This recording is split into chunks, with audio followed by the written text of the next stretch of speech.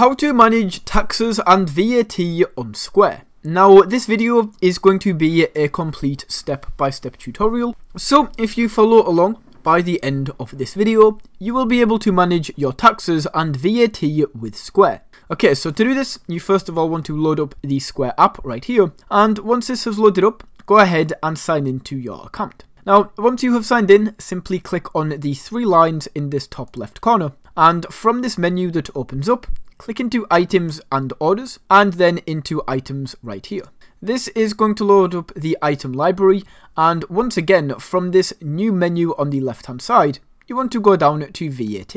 Now it says VAT settings have moved to accounts and settings, so we just click go to VAT settings, and right here this is where we can manage everything. So we click create a tax name, let's just create VAT right here.